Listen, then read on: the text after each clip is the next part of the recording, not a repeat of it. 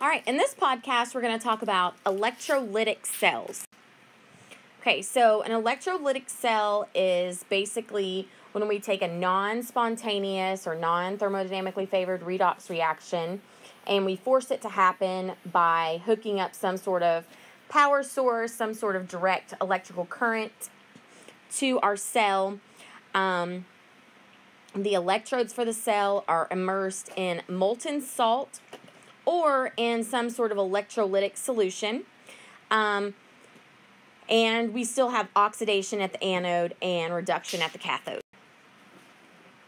All right, so just to reiterate, electrolytic cells are not favored to happen. They have a negative cell potential and a positive delta G.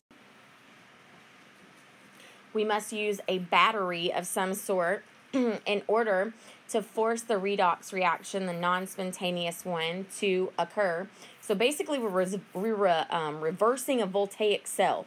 So if you think of a voltaic cell as like the battery in your cell phone, the electrolytic cell is us recharging that battery on your cell phone. And there are two really popular uses for electrolytic cells. One is salt splitting, where we're trying to electrolyze molten salts.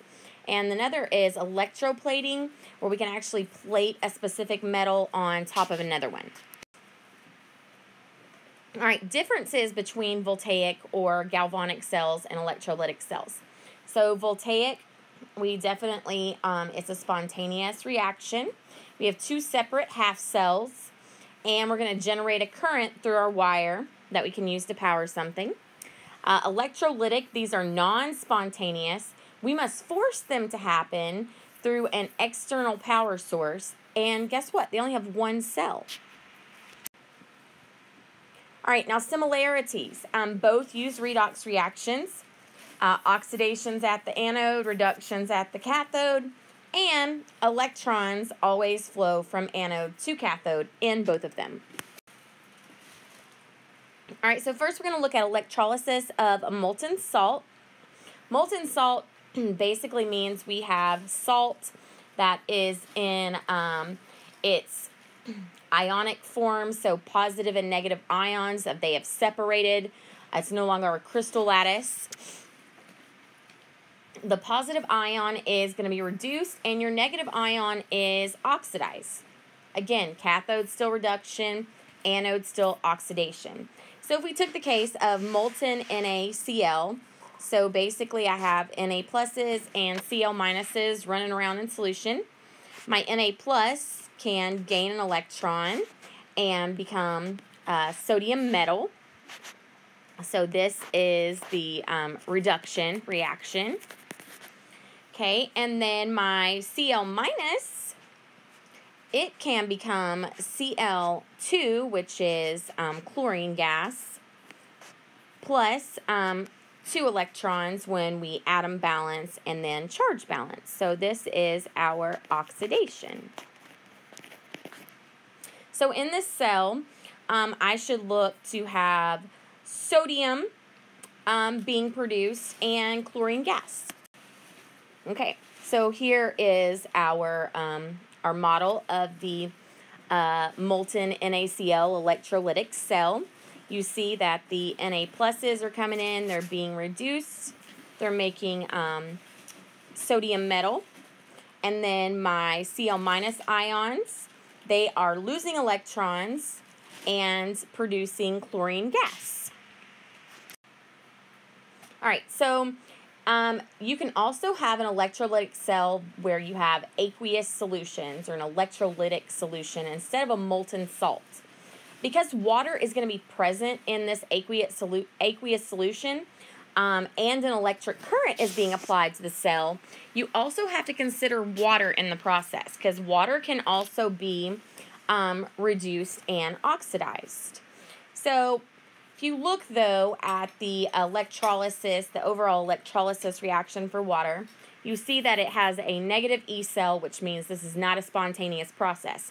This is why it's not a factor for us in our galvanic cells, okay? However, when you apply an electric current, you are forcing these non-spontaneous things to happen. So you have to consider the oxidation and reduction of water when you're looking at an aqueous electrolytic cell.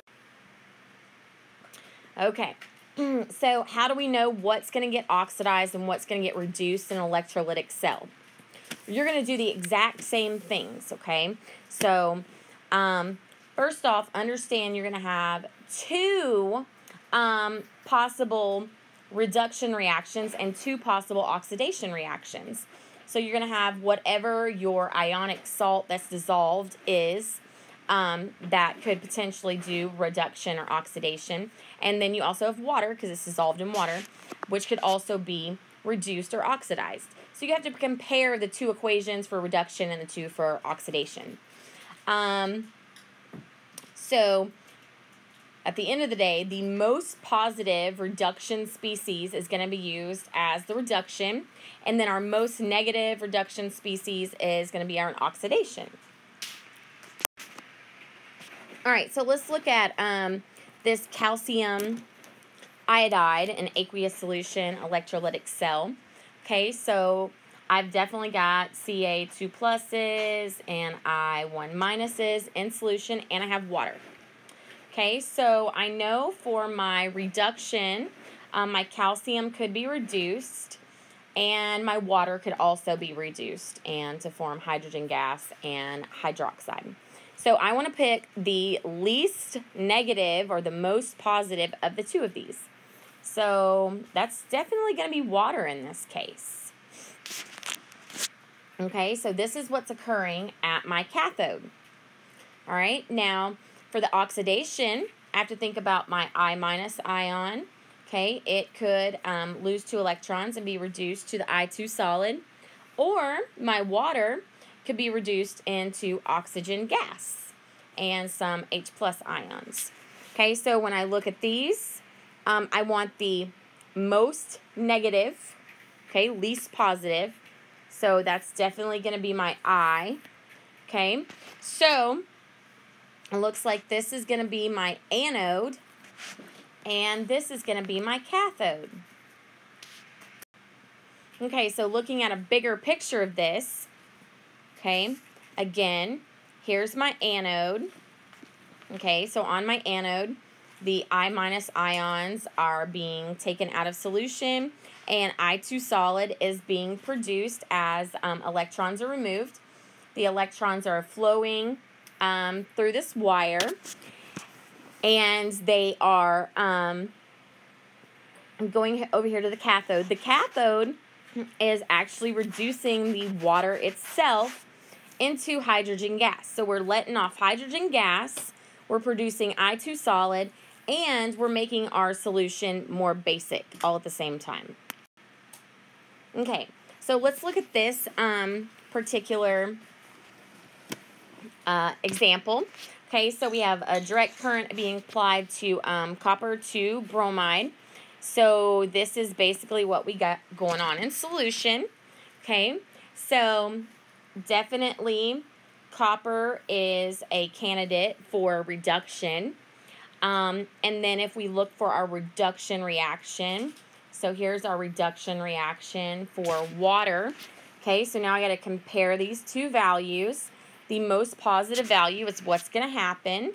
So definitely it's going to be my copper 2 plus is being reduced into copper solid.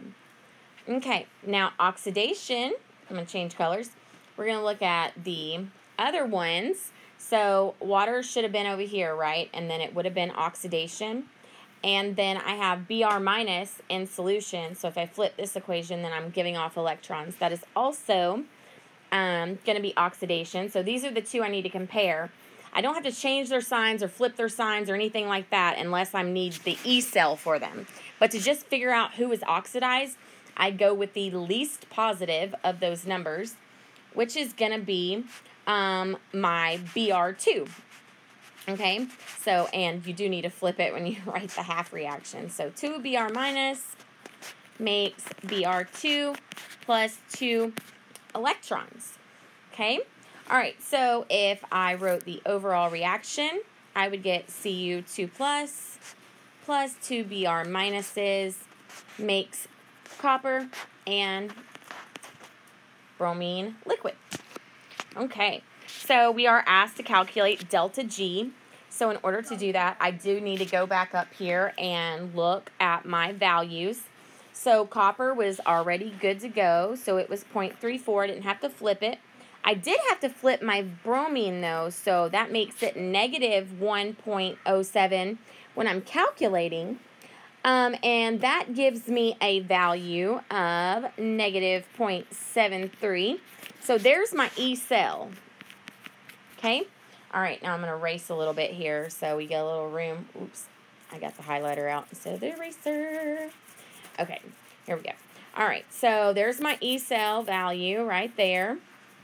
All right, and now I need to apply my delta G equals negative N F E cell. Okay, so looking at electrons, okay, so I had 2 on my copper and 2 on my bromine, so it's going to be 2. So negative 2 times Faraday's, which is 96,485, and then my negative 0.73. Okay, plug all that in, and I get my my delta G value to be positive 140,868 joules. Okay, when we're looking at this one, okay, first off, it says that for an electrolytic cell to operate, Al2O3 must be in liquid state rather than in solid state. Explain. In solid state, this is an ionic solid. In solid state, ionic solids do not conduct, which means if they do not conduct, they cannot be electrolytic. Okay, so they've either got to be liquid, so their positive negatives are shifting around everywhere, or they have to be dissolved, so in aqueous solution. Okay, then we're told that aluminum is placed in a KOH solution, and the following reaction occurs down below, and we're asked to determine the E cell for this. Okay, so I just need to basically match my stuff up. So Al's on the wrong side, so I do need to flip that. So I got 2.35, and then over here, let's see, you can't really look at OH because see how you have OH in both of them, so that's a bad no-no. Okay, H2O, however, is only in the second one, and it is on that side, so I just need to keep that the same. And when I add those up, I get 1.52 volts. Okay, lastly, I'm asked to calculate the delta G for that particular reaction. So remember, delta G is equal to negative F E cell, okay, negative N F E cell. And if I'm looking at my electrons here, okay, so look at the electrons between those. They're going to have to go to 6, right? That's going to be the little happy number there. 485, not 845. Okay. All right, Faraday. And then my E cell was 1.52. And then I multiplied, and I got my delta G is equivalent to negative 879,943 joules. Okay, very simultaneous reaction. Okay,